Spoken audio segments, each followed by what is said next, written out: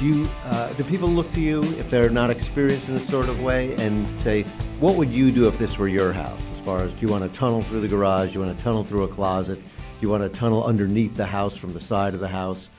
Are you able to give recommendations? Here's the good side, here's the bad side. They do. I get these calls often. I get calls from friends that maybe aren't even using me. They're like, Roger, look, I'm sorry. We live further out than you go, so we called somebody else. They're telling me I have this problem, and they're giving me this price, and they want to do it this way. What do you think? And I always ask them, look, did they give you options, and is there another way you can go with it? It's always good to know that you have choices. Now, we've been talking about slab leaks in particular. What's the first thing people should do besides just turn off all your water at the street or wherever if you detect if you think you might have a slab leak, or one of those neighbors says, oh yeah, looks like you got a slab leak there, you might as well just pack up and move. I've got a lady in Plano right now that her slab leak is so bad it's flooding her neighbor's front yard. And her house is about 3 feet higher, and literally you can look over in their front yard and it looks like a river. We did talk to her. She is turning off the water, or only turning it on as she needs it. We went out and did a leak location and determined it was on the hot water side. So she had a ball valve on her hot water heater, so she is actually able to turn it off when she's not using it.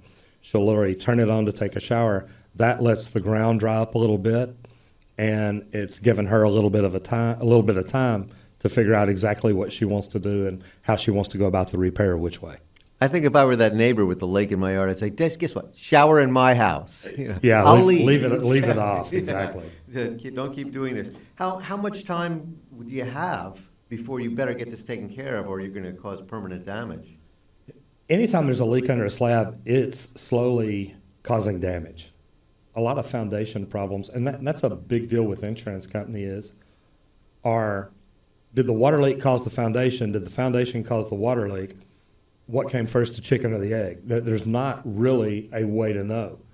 And they say, oh, well, we've got engineers that can test it and determine that. I'm just calling BS. It's how can you tell me that the foundation shifted and caused the water leak, or the water leak caused the earth to erode away and help the foundation shift?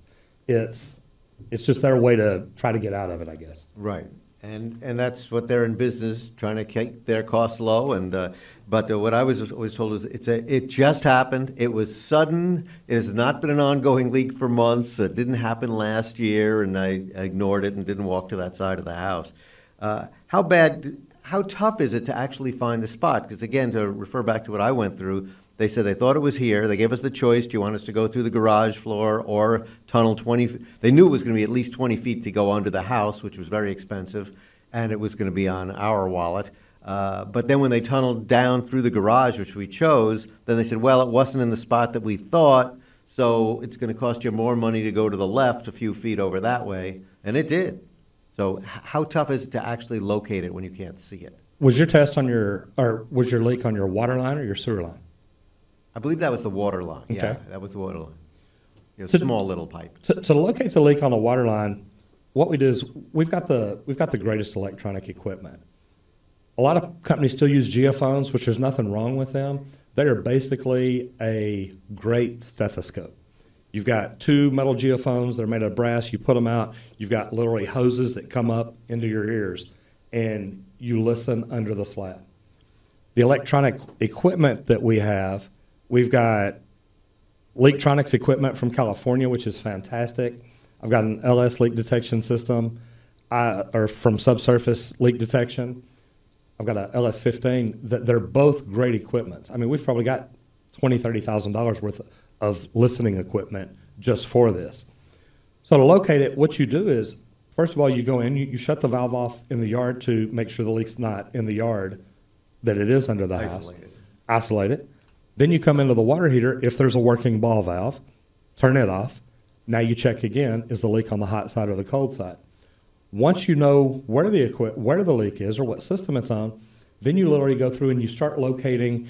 And what we do is we run an electronic signal through that system, and we've got another tool that goes through to where we can literally mark exactly where the water lines are under your house.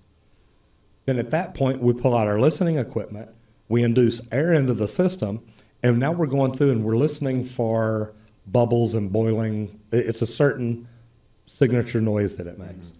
Before that, you can also go through and listen to all the angle stops, listen to all the shower valves, listen everywhere. Water has a very unique noise. And once you learn how to hear that noise and how to find it, it can be found.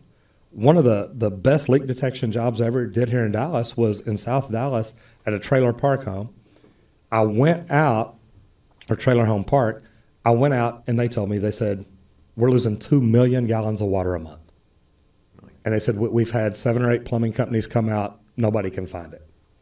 And my first thought was 2 million gallons a month, you've had the wrong people out here. I went out there, and believe it or not, with my equipment, within the first hour, I had located it. Didn't even know that was the big one. But I located a leak, and I'm like, look, number one, right here, this is the signature noise we're looking for. I went out there for the next 4 nights because I like to be on a property like that when nobody's around. There's not as much water usage, people taking showers, washing clothes. So literally, we'd go out at 10 o'clock at night and stay out there till 6 in the morning. Go out there and listen to every meter. If we hear something at the meter, go up to the house and listen at the house. And we were able to find 3 leaks on that job. Just so happened that first one that I found where the water line came off the main, went over to dual meters. It was a 1-inch line, and there was a hole in that 1-inch water line about as big as the fingernail on my little finger. 2 million gallons a month. They never had surface water up here. The water was apparently going down into the bedrock and going off to a stream or creek or something.